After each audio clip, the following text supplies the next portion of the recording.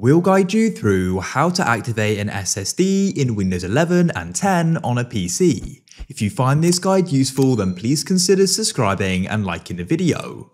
So you've just gone and installed an SSD into your computer, and now when you go and open up your file explorer, you're wondering where it is. Well, this is because we need to go and activate it.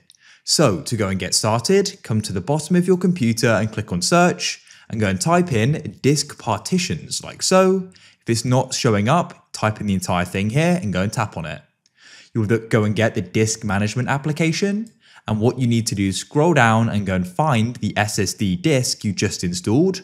You can see the space on the left here, and it's going to be unallocated. Then you want to go and right click on unallocated, and you can tap on new simple volume, and we can go through the wizard.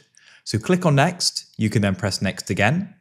You can choose the letter for the drive. I'll keep it as E. Personally, I don't change these settings. You press next, then press finish, and it's going to go and allocate it and format it. It won't take long. When it's finished, you'll go and get this notification, and you can also go and see it in your file explorer. As you can see, here it is. You can go into it and start putting files on it and doing what you want with it.